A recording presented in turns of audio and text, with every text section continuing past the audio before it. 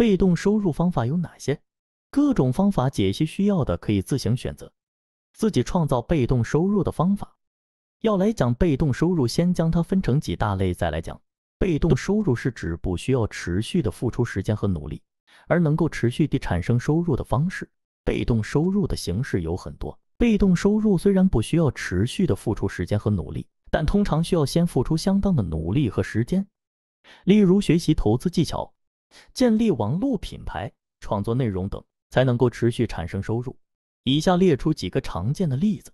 一、投资类，透过投资股票、债券、房地产等贵金属、大宗商品、基金、保险能够产生股息、利息、租金等被动收入。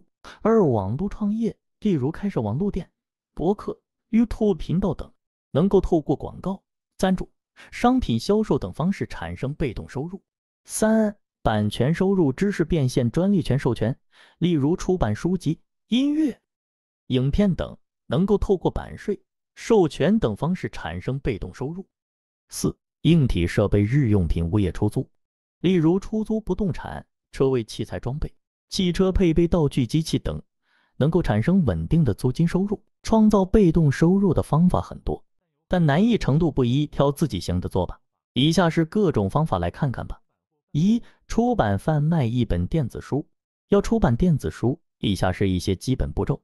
编写书稿，写作是出版电子书的第一步。设计和编辑，将转换的电子书进一步编辑和设计，以确保其外观和格式符合读者的期望。这可能需要一些专业的设计和编辑技能。校对和审查，进行校对和审查，以确保内容和格式的准确性和一致性。出版和分发，选择自行出版还是使用电子书分销平台，如 Amazon Kindle Direct Publishing、Apple iBooks、Barnes Press 等，将电子书发布到目标市场上。总的来说，出版电子书需要一定的技术和设计能力，但是随着市场竞争的加剧和电子书市场的扩大，出版电子书的门槛越来越低，可以逐渐尝试和掌握这种出版方式。以下是比较具体的做法。一、评估制作实践与获利，需要编写清晰。二、决定电子书内容方向。三、编辑电子书内容。四、制定书名以及封面图。五、进行除错预格式转换。六、有吸引力的内容，并确保格式正确。首先，你的内容主题可以从你擅长的项目来入手，像是你很会照顾狗，很会煮饭，很会投资股票，你可以把电子书命名为如何3分钟上一道好菜，第一次养毛小孩，如何7天就上手12堂股票课，秒必学的不败之志。之后将它分章节，并撰写成有价值的内容，再把它上架到电子书平台就可以了。成功率关键困难点是行销。华文世界还不流行电子书，花费金钱，花费时间，部落格需要长期经营，写电子书也不容易，回报大小，收入不高。但电子书的好处是不用跟出版社分，也没有什么成本。如果你喜欢写部落格，把自己的内容做成一本电子书，应该很容易。你需要大约60到80页的内容，只要做出口碑，一周卖个$500并不困难。关键是跟网红一样，都是要实践跟运气经营。你要做好 feel， 让 Google 搜寻引擎找到你，排名很前面的方法，然后就可以躺住领钱了。你以前的出书也可以赚取版税，但前提是要出名。上图是对电子书的评估，有兴趣可参考。二、建立一个部落格或抖音社团，并且经营联盟行销。成功率关键困难，光是行销和内容花费金钱，花费时间。部落格需要长期经营，持续产出好内容，回报大小假设成功的，收入会更稳定一点。联盟行销与某些厂商合作，如果顾客从你的网站引导到厂商网站，并且做购买，厂商就会分利润给你。例如产品定价4%的利润，你就分4%的利润。有些人喜欢，有些人不喜欢部落格赚钱的方式，但其实它比卖电子书还要简单，因为只要专注在维护内容品质就好。一般人可以在部落格建立30天内开始得到收入。关键是你的部落格必须是某种利基市场的专家，例如旅游、美妆、美食。接着只要找到愿意联盟行销的商家，就可以合作了。例如博客来联盟网和通路网是台湾唯二大型联盟行销平台，串联了许多国内厂商。好处是申请的门槛极低，如果你成效不错，广告商还会有配一位专员和你沟通讨论，协助解决案子各种问题。无论是旅游、美食、3C 产品、化妆品、运动健身等等，基本上想找什么类型的文章，Google 输入关键字之后，立刻就会跳出最详细的介绍文。这种麻烦的事情到底为什么会有人做？到底是谁那么闲？陆陆续续听我来说，世界上居然有全职部落，类似抖音网红，直播带货，但不用露脸，写广告文就能赚广告费。想想抱着一台电脑边旅行边写文赚钱，其实大部分都是运气好，做对了时机，而且要经营好久好久，才有办法把部落格当成自己的主业。上面是对部落格的评估，有兴趣可参考。如果你想写部落格，就先在你现有的社群平台贴有文章看看。如果你想建立 YouTube 频道或抖音，就先拍摄、剪辑第一支影片上传看看。3. 建立一个你的 YouTube 频道，并且赚取ads广告收入。你一定曾经遇到过许多疑问，比方说你觉得目前网络上旅游的安排建议不够好，做菜食谱提供的步骤不够简单，读书心得没有抓到重点，这些没解决的问题都是你有机会与众不同的地方。而如果你的问题已经被解决，那你最好还是选择别的主题。基本上目前的趋势，拍影片会比写文字更容易得到流量。大多数人宁可看10部影片，也不愿意看1到2篇文章。在 Google 的搜寻结果中，影片的排名也在文字前面。你需要一个受欢迎的主题，例如搞笑影片，以及够利润的主题，例如昂贵的产品，可以带来相对高单价的广告。最重要的是，影片要符合自己的个性。台湾的 AdSense 获利普遍比欧美低，换算公式是1000浏览 0.5到1美金。你必须是个月浏览100万的 YouTuber， 靠广告才有上班族的基本薪资。目前 YouTuber 的生态普遍都还是靠业配在获利。上面是对 YouTube 的评估，有兴趣可参考。4. 销售线上会员课程，一个会员制的多媒体影音网站，投资英文培训、考试、销售学习等等。作者表示，这超累超麻烦，即使做到也让你很想死。上面是对销售线上会员课程的评估，有兴趣可参考。虽然需要花费比电子书多5倍的时间，当相对的收入也高10倍，可以有高达90%到98%的利润率。一些问题很复杂，要好好思考，加盟除外。1. 课程定位问题，课程全品类课程、垂直领域课程、细分课程，这些都是我们需要在开展之前需要思考的。服务招生引流问题等等一堆问题要解决，要投入人力精力不少。5. 做一个指南网站，并且引导到直售广告，找到自己有兴趣的主题，然后用一个很主题性的搭配网站引导到特定的商业行为。例如旅游来说，可以订房、租车，关键在于不要用 AdSense 这种代理的广告，而是去找到厂商做直接的广告配合和导购。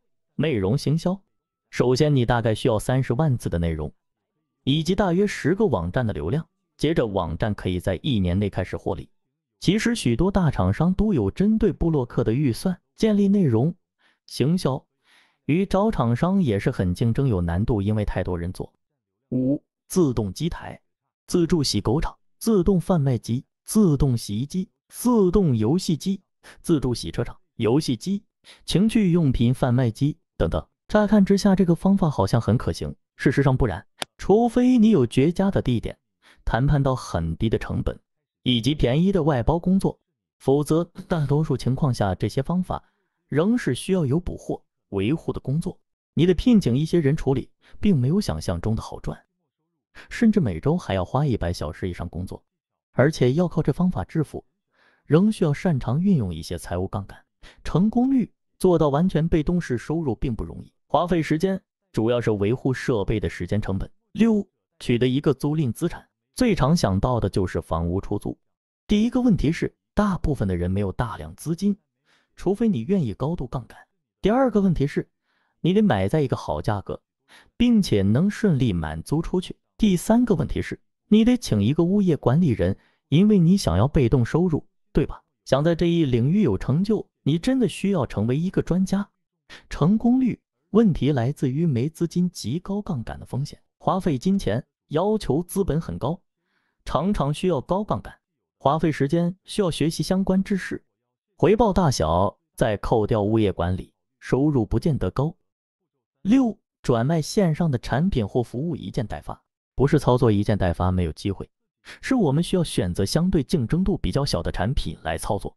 简单来说，当个网络上的中间人，帮别人销售赚取收入。推荐刚开始做一件代发的卖家，首选发选品一个冷门小类目产品来进行操作，先保证不要亏太多钱，慢慢的试错。3大优势：第一，零库存压力，不需要很多创业资金；第二，你不负责发货，有充足的时间充电；第三，你可以根据不同的阶段调整你的货源布局。3个弊端：第一，你不知道产品的质量怎样；第二，商家经常断码断货，很多人开不容易赚钱；零库存压力，不需要很多创业资金，但利润低，等待收入时消耗时间久，容易放弃。7. 建立由工厂直接出货 C2M 电子商务 C2M 工厂直接出货 C2M 颠覆了先工厂生产再市场行销的传统供销思维，先由用户需求驱动生产制造，市场要什么工厂就生产什么。传统的智慧制造是生产线的智慧化，是工业物联网，所用数据主要是生产数据，做弹性现场交错。C2M 导入市场数据与研发生产中，补足了产线反映外部市场数据的能力。生产线内入市场数据可以把握以下3种产品：第一类，自己擅自做这方面的产品；第二类，市场确实需要这方面的产品；第三类，市场需要而又是自己擅长的产品。首先，要找到一些独特利基的商品，而且这些产品不能够很容易的在网络上被找到或取代，包含找到产品及合作的工厂。你就像在做代理商，但工厂直接出货，所以利润是直销等级。前期建制的流程超繁琐，除非你把流程自动化及外包工作才有可能轻松一点。有的产品是垄断的检验法规特许权等，但假使成功，会是个很棒的品牌电商。找好货不容易，我朋友表示还要面对一堆竞争者和专利蟑螂。8. 建立一个被动投资组合。假如你有很多钱，投资就是地球上最简单的被动收入方式。对于40岁以上的人来说，这是个很适合的方式。当然，因为你要的是被动收入，不是杀进杀出赚价差，你不够被动，所以买一些被动型的 ETF 是个很好的方式，省时间又省成本。要注意税务，分散投资才可以去安心睡觉，不用管它，以及每年的收入必须要再投资，才会产生复利效果。1. ETF 指数基金，如元大台湾00878、0056还是0050，或上证50、中证500指数的基金等，这些都属于被动投资。2. 挑选个股，挑选买卖股票的时间。3. 追逐最流行的投资热点，比如 AI 新能源等等。4. 基于最近几年的业绩专业能力去挑选基金经理。5. 被动式投资，选取某个指数作为模仿对象，按照该指数为标准。6. 在进行投资时忽略长期的历史数据和规律。大家可以将自己平时的投资投机习惯和上面的列表对比一下，测测自己的动态指数。答案比你想的简单，绝大部分人可能都可以被归类为动态投资者。1. 投资目标，动态投资的目标是要战胜市场，而静态投资则满足于收获市场平均回报。2. 历史平均回报，普通个人投资者从美国历史上来看，在个人投资者中，动态投资者的平均回报要远远低于静态投资者。今天讲的是8种被动收入，有兴趣可以去尝试。实践是通往真理的唯一出路。谢谢收看。